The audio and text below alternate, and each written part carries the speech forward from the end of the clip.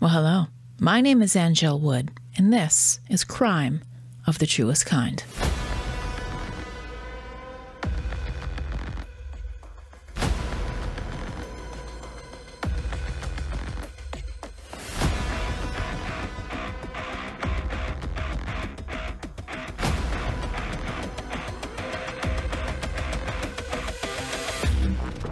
Well, I have to start off the show by saying thank you, and thank you.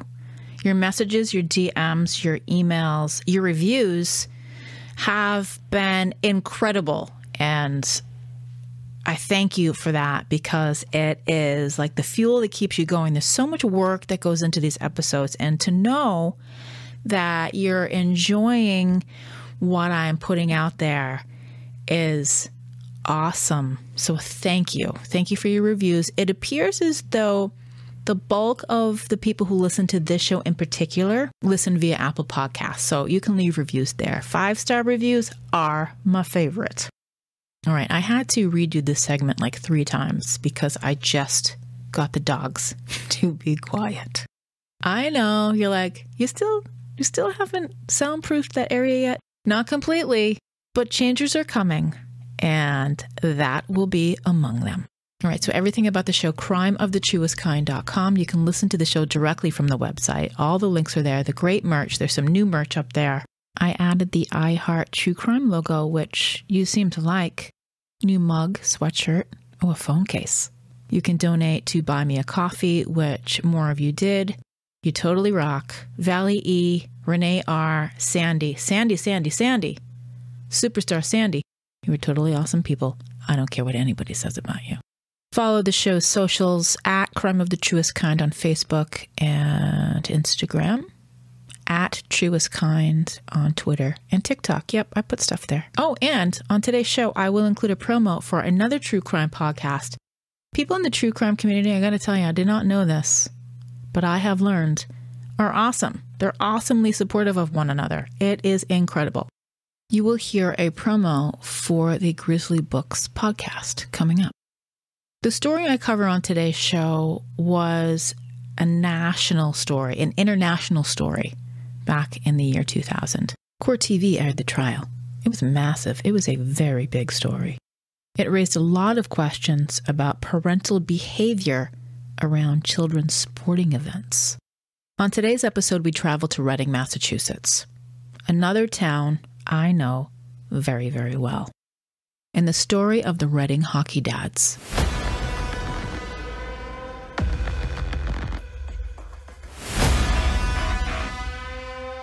Reading, Massachusetts. I've talked about it before. It's the town where Charles Stewart and Carol DeMady Stewart lived when he killed her and their baby Christopher and blamed a black man in Mission Hill in Boston. It was all a lie. A vile hoax to cover up the murder of his wife and his baby son, who was due in less than 2 months. The Stewart case is episode 5, so please go back and listen when you have the opportunity. Reading is a pleasant place of not quite 25,000 people, and I lived there too, for a short time. I worked there longer. It's known for its good schools, a youth sports town, I think I could call it. Lots of parents want to put their kids in good schools in nice neighborhoods who have great sporting communities. There are a lot of kids who may or may not show a talent for sports in those good schools who long for sporting scholarships.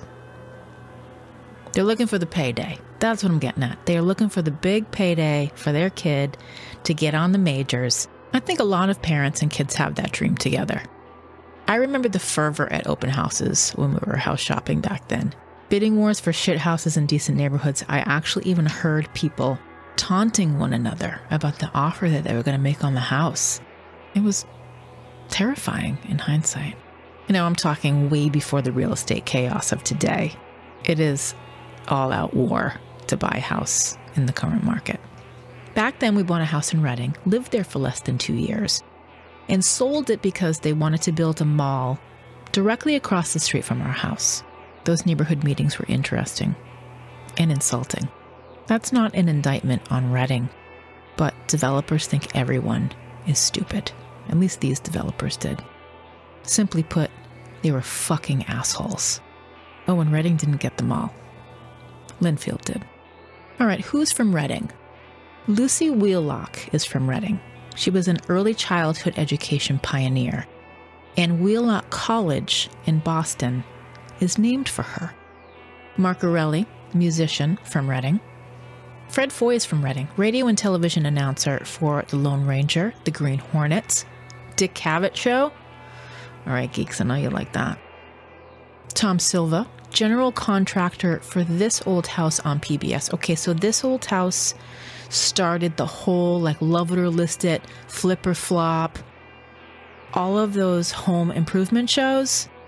This is like the OG home show. Brad Whitford of Aerosmith is a member of the Reading High School class of 1970. Cousin Stiz lived in Reading for a while. He's a Boston rapper that's doing pretty great for himself. Also someone who lived in Reading for a time was Matt Siegel, Maddie in the Morning on KISS 108, and for a time on the almighty 104.1 WBCN, R.I.P. BCN. Matt Siegel is the morning radio host who had a fit on the air just the other day when he said his bosses were telling him not to go off on how he didn't understand Demi Lovato's declaration of being non-binary. Okay, you got that out of the way. But he went on to say that he's pretty much the greatest thing Boston radio has ever seen.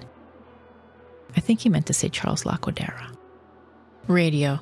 I love radio, and I also think it sucks. But I also love it. I spent more than 20 years of my life in radio, and I'll probably do it again. Reading is a big sports town, big hockey town.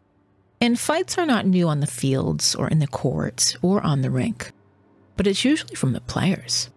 I did an informal poll among friends and followers asking them, when you were a kid playing sports, do you remember fights breaking out among parents? And I do not. And 80% of the people I asked said never, ever do they recall parents starting fights or engaging in fights when we were younger. That certainly has changed, hasn't it? There have been countless incidents in the news of hot-headed parents interfering with their kids' games, complaining of unfairness, who can or who cannot belong on a team. Hey, look, not everyone gets a trophy. One story took center stage, made the front page to this phenomenon of parental interruption, epitomizing the worst in going too far in children's sports. Little League throwdowns, soccer mom mayhem, rink rage. It's ridiculous phrasing for absurd behavior. But the latter became synonymous with the Reading hockey dads. That's what makes the story I'm about to tell you that much more disturbing. And the fallout from the events of July 5th, 2000 reverberated for years, as we will find out. Both families suffered greatly. Tragedy was never far, and many people paid the price.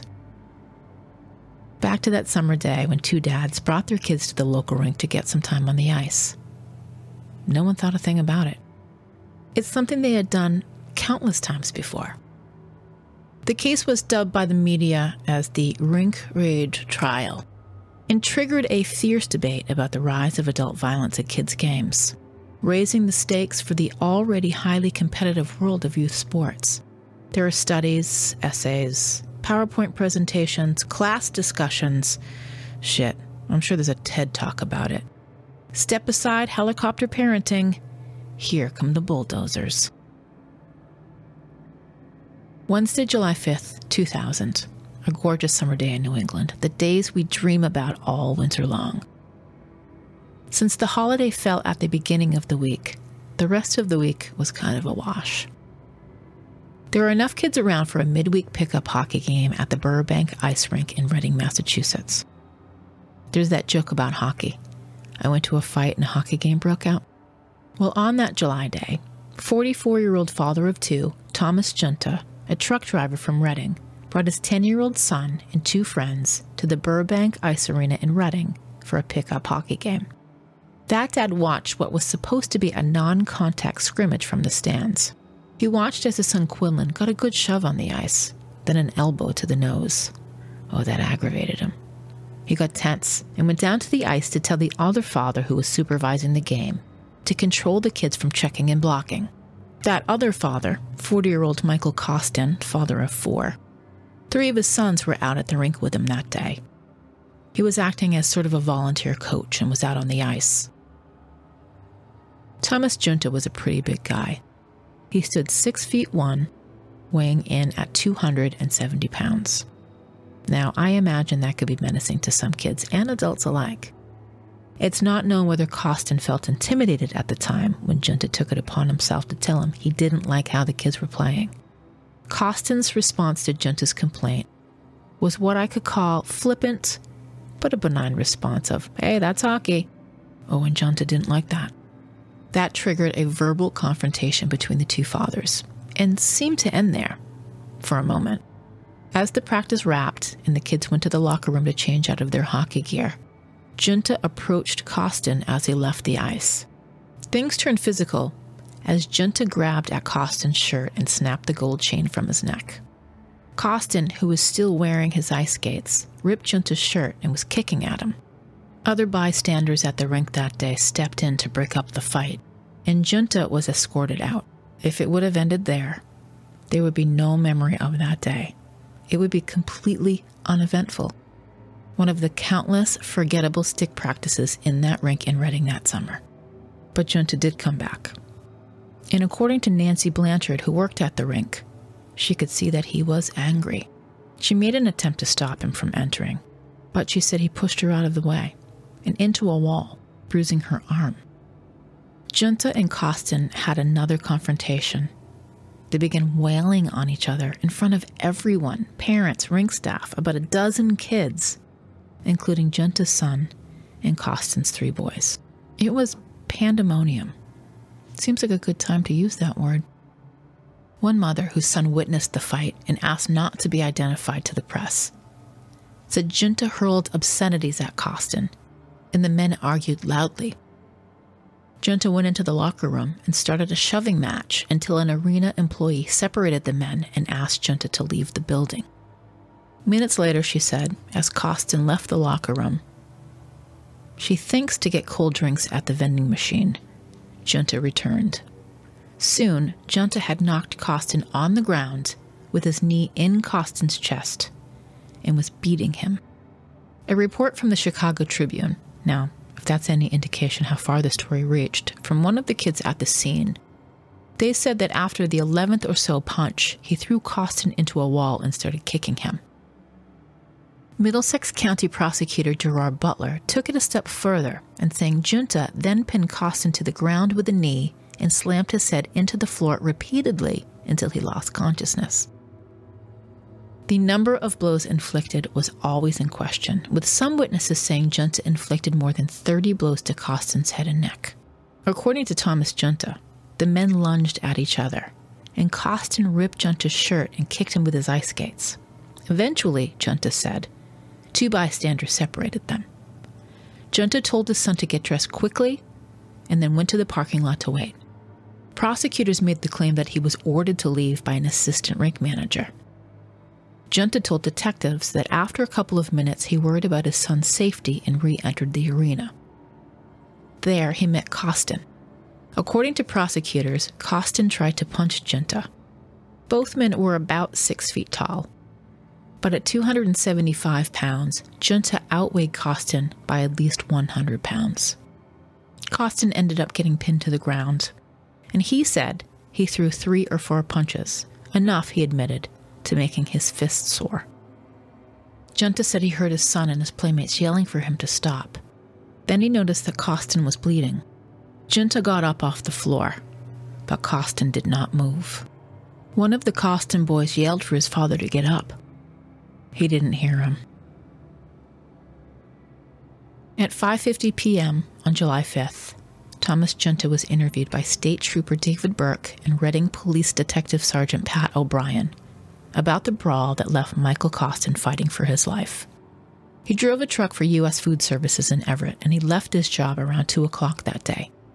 He spoke about the rough play on the ice and how he told the adult who was supervising the game to make the kids stop. He said they were hitting each other, cheap shots the whole way. Mainly the other kids, not our kids. Our kids were just, retaliating, Junta said.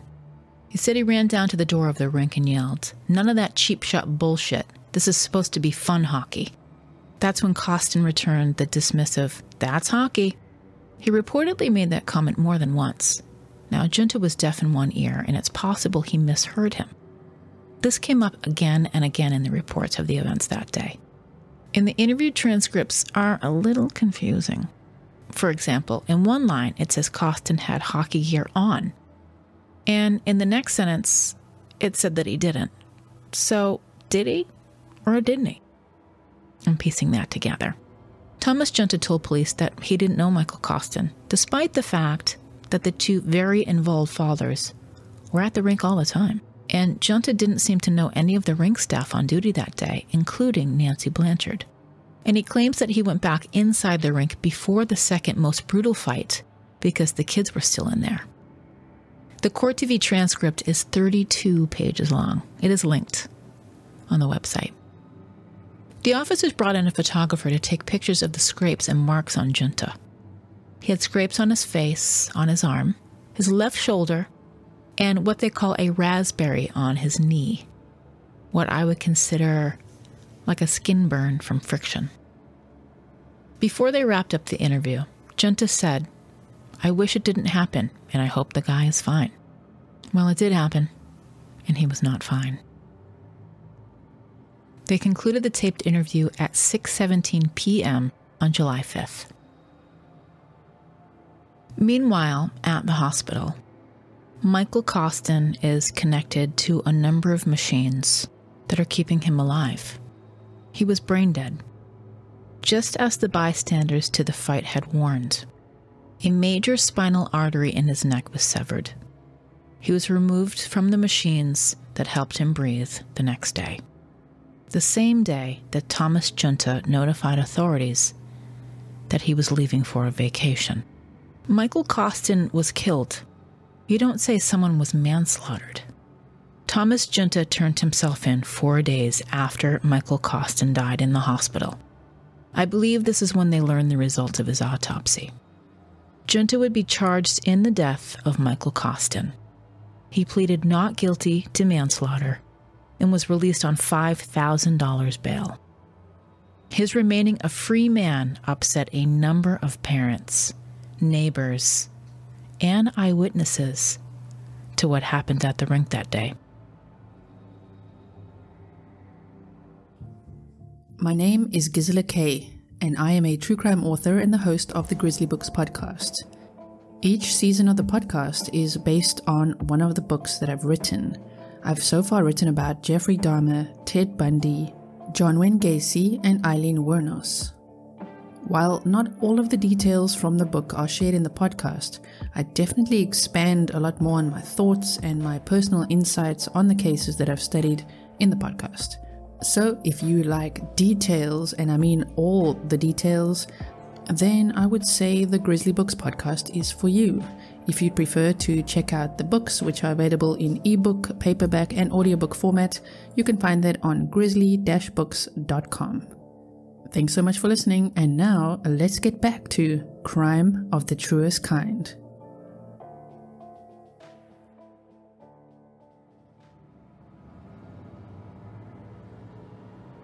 The trial was broadcast on Court TV beginning January 2nd, 2002. There was conflicting testimony as to which of the two men threw the first punch. Junta said it was Costin who hit him first. In the initial interview with police, he said he was unsure, while witnesses testified that it was Junta who first grabbed Costin and knocked him to the floor. Also at issue was the number of blows inflicted. Eyewitnesses testified that Costin was punched many, many times. Junta and witnesses for his defense claimed 2 or 3 punches. As their children watched, a police report said, Junta knelt on Costin's chest and beat him unconscious. And we know there were a number of witnesses to the fight, and Junta was seen punching him several times in the face and neck. Some testified to Costin's head being slammed on the floor.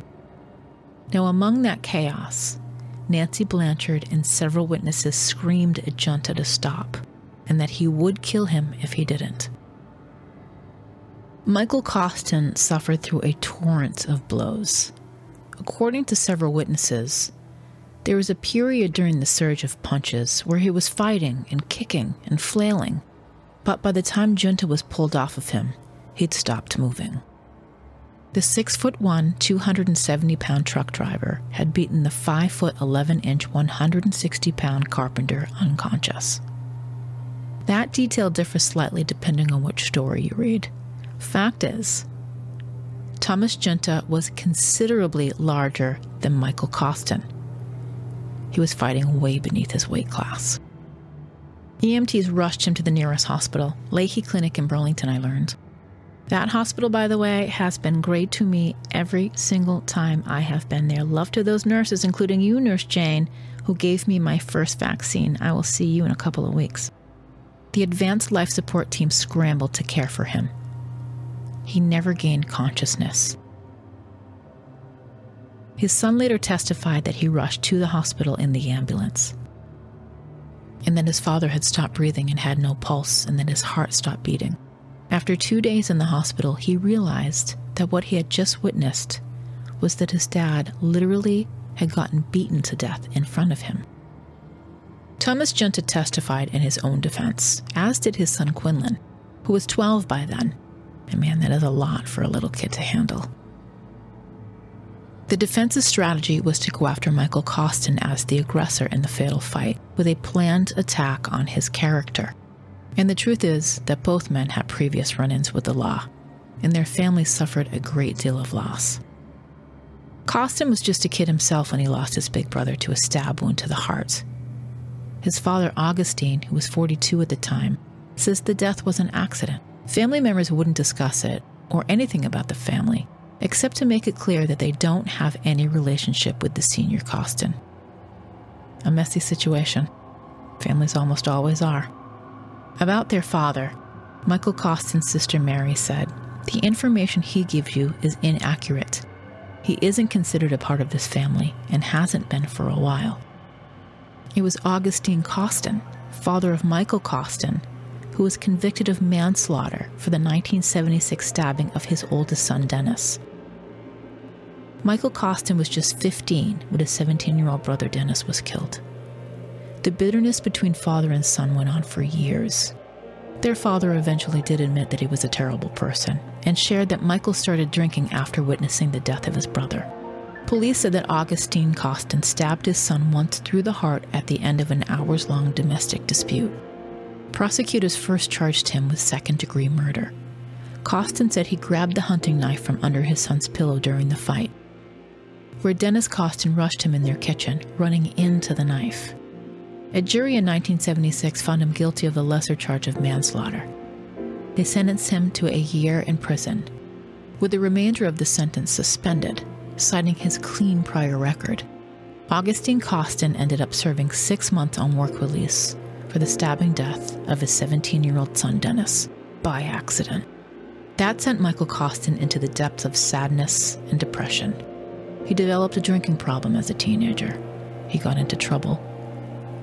According to the state's criminal offender registry, he went to prison 7 times between 1983 and 1995 for crimes that range from assaulting police officers to breaking and entering with a loaded gun. He married a woman from Ireland, but it didn't last. Prior to his death, Michael Costin's legal problems stemmed from a conflict with his ex-wife. No one could have predicted that his children would witness his murder, the apex of traumatic experiences. At the time of his death, 40-year-old Michael Costin had recently won a custody battle for his 4 children. 3 of those children, Brendan, 12, Michael, 11, and Sean, 10, played ice hockey and were there that day. Costin's only daughter, Tara, was 9. Michael Costin's death was so traumatizing to his children that one even tried to climb into his casket at the funeral. It's true that Michael Costin had a difficult personal history. Augustine Costin had been a vocal figure at this trial, claiming that Michael Costin has taken behavior-controlling drugs and was being treated for post-traumatic stress. He was hospitalized in a psychiatric unit once, and he was, by all accounts, a good dad and was sober when he got custody of his kids. With all of this, there was a point where Junta's lawyers said Augustine Costin had volunteered to testify for the defense about his own son's battle with drugs and alcohol. The father denied this, by the way, and accused the defense of exaggerations, but he did acknowledge that his son was troubled. Oddly, I read all of that in a Midland, Texas newspaper, the MRT. Michael Costin was using medications at the time of his death to treat anxiety, depression, insomnia, and seizures.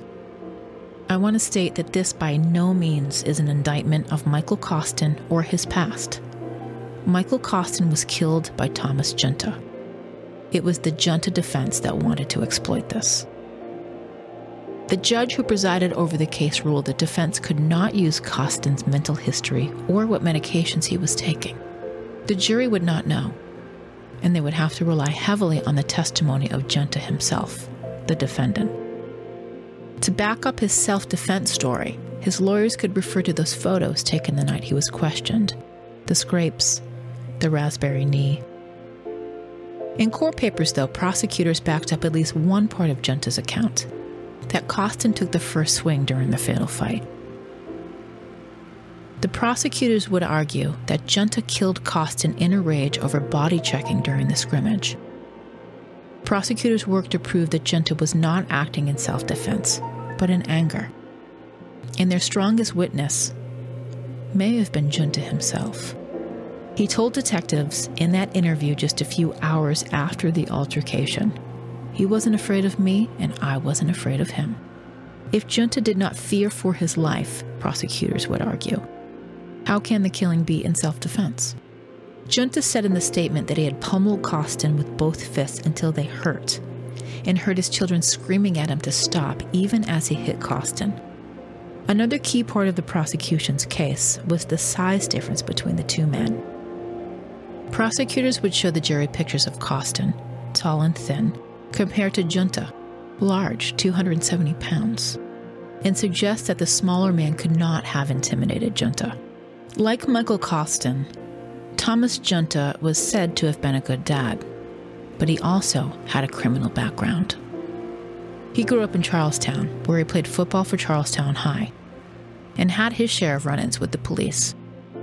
Records in Charlestown District Court indicate that in March 1975, Junta allegedly broke into the Metropolitan District Commission skating rink in Charlestown and did $3,300 in damage. He was 17 at the time and charged with willful and malicious destruction of property. He was later found not guilty. The incident came 3 months after he had been sentenced to a 1-year jail term on a charge of using a vehicle without the authority of the owner. Junta appealed that decision, but court records didn't indicate what became of the appeal or whether he served any time. In 1991, the Boston Globe reported, Junta's wife Michelle saw and was granted a restraining order against her husband when she alleged he beat her continuously in front of their 2 children in their Charlestown home. The following year, police arrested Junta on charges he punched a Boston police officer and ripped a gold chain off his neck on a North End corner, according to court documents. Although Junta was again not convicted, the case was continued without finding after he admitted to sufficient facts.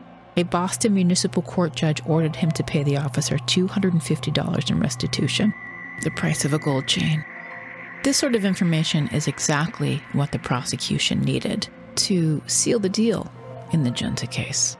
In fact, Mary Kay Ames, a defense attorney and former deputy chief of homicide, said that is going to be huge for sentencing. The defense had an uphill battle to prove what happened at the skating rink was an anomaly. In the recent years before the fatal fight, Junta's record had been clean, so much so that a judge decided to release him on $5,000 cash bail. And, well, of course, the people who knew him in Reading, where he had been a truck driver for 13 years, described him as well-mannered and calm and generous, and the guy who took other kids under his wing. But his defense team would block any of the prosecution's effort to have the judge consider his past infractions whatsoever. But they desperately wanted the jury to know everything that Michael Costin had ever done. It's not clear to me even today if Thomas Junta's priors were ever made known to the jury. The trial lasted 8 days, with several eyewitnesses taking the stand, including Junta's 12-year-old son Quinlan, who testified that he saw his dad fighting. That was traumatic for a 10-year-old boy to see. There was a rink full of kids witnessing that kind of violence. It's ironic, seeing as the fight started over what Junta considered rough play among the kids. So, he beat the ever-loving shit out of a man in front of those kids. Thomas Junta was found guilty of involuntary manslaughter in the beating death of Michael Costin.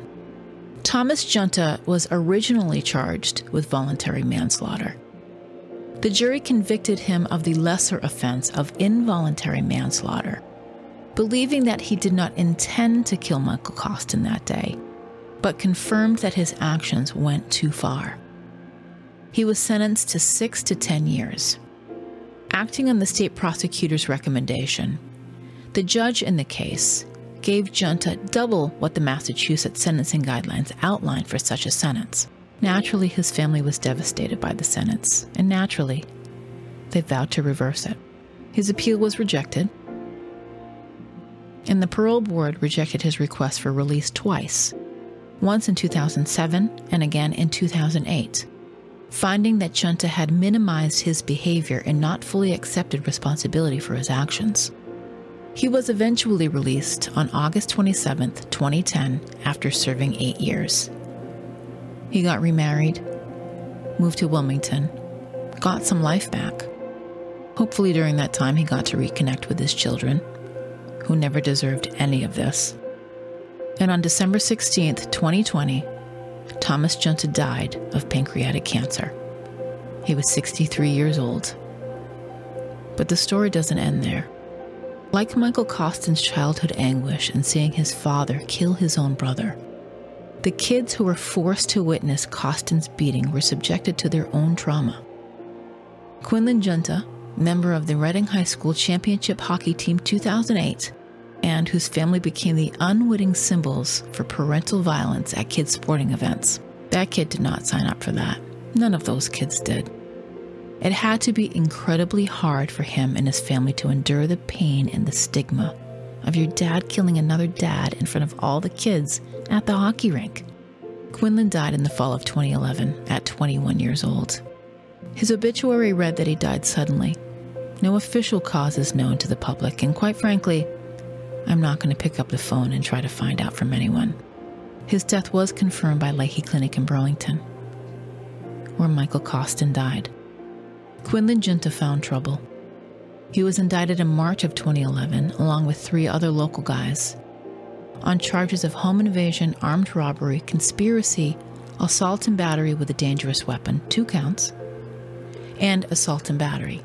On February 7, 2011, Reading police responded to an apartment in the Archdome complex for reports of a home invasion. When they arrived, police located a 19-year-old male with obvious facial injuries. The victim told police that 2 men, Quinlan Junta and another man from Reading, entered his home carrying a gun. They assaulted the victim, stole an undetermined amount of money, and fled the scene in a vehicle that the victim was able to identify to police. Michael Costin Jr. was 11 at the time of his dad's death, and he testified in the trial.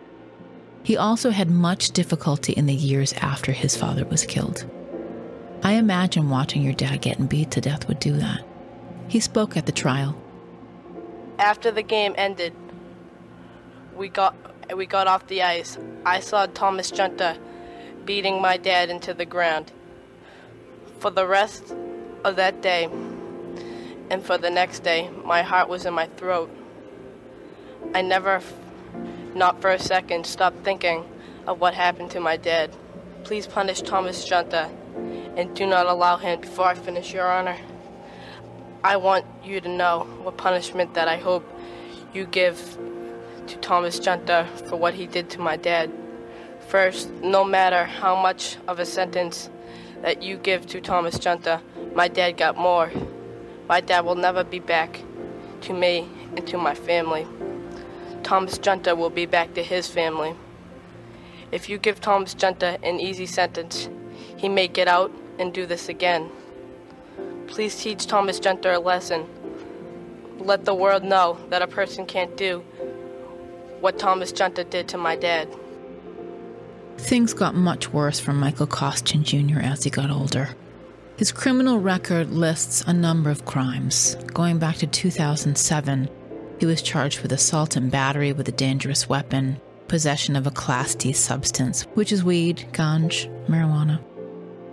His brother Sean was also charged with disorderly conduct in the same incident and possession of a Class D substance, assault and battery with a dangerous weapon, resisting arrest, breaking and entering, domestic assault and battery, violating a restraining order.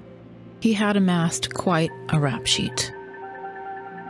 According to a published report, a judge said he was sorry about Costin's father, but it was time to, quote, grow up. In 2013, Michael Costin was arrested for a litany of charges, including domestic violence and drug possession. He was sent to the Middleton jail for 18 months. After pleading guilty to beating up his 43-year-old girlfriend and stealing her car 2 days before Christmas. The Salem police were called to an apartment on the afternoon of December 23rd by Costin's girlfriend, who said he had grabbed her by the throat, punched her in the face, and told her, "You are going to die tonight. Awful."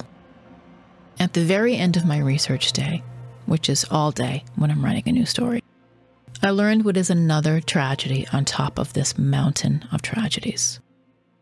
Michael Patrick Costin died unexpectedly on Saturday, May 25th, 2019.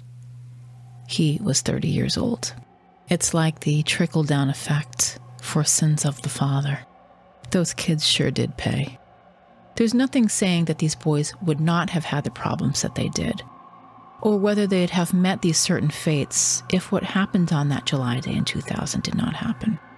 I'm willing to bet dollars to donuts that if Thomas Junta and Michael Costin did not get in that fight that day, and if Junta did not beat him to death and he did not go to prison for 8 years, and if those children didn't have to see what they saw, that maybe, just maybe, things could have been different for all of them. Look, I know parenting is hard. There's that delicate balance of letting them be who they are, but also safeguarding against whomever it is that they become not be a narcissistic asshole. There's the guilt, the responsibility, the sheer terror of being in charge of a small to medium human being. And you worry about what you do, and what you say, and how you say it, and how something may affect that small to medium human being you're trying to keep alive. There was then, and sorry to say still is, a problem. What we once called helicopter parenting, as I said early on, has turned into bulldozer child rearing as your new enemy. Parents will doze you out of the way, steamroll you. I cannot imagine what teachers go through on a daily basis dealing with some of these parents. You are the true heroes. Thomas Junta served 8 years. Does the time fit the crime? He killed a man. He left 4 children without a father. Being a bad kid, being an alcoholic, even stealing from someone, none of that is a crime punishable by death. I'm quite sure people vilified Michael Costin for a history of offenses, and that's completely unfair. And to say that Junta is a murderer who should go away for life, well, does that fit the crime? He went to jail, he got out, and he is no longer alive today. So there's nothing more that can be said about that. Over the years, parents have invested much money and time into kids' sports for a few reasons: to keep them active, socialization, with the hopes of being scouted by the majors one day. While what Junta did that day at the rink may have been uncharacteristic of him, Michael Costin is still dead. 2 sets of kids lost their dad, and 2 families were changed forever. I'm very sorry for the Costin family. I'm very sorry for the Junta family. It is a burden to bear, and supremely unfair to those kids for sure. My hope for them is that they have been able to deal with the trauma that they experienced on that day and the days after. Thank you for listening.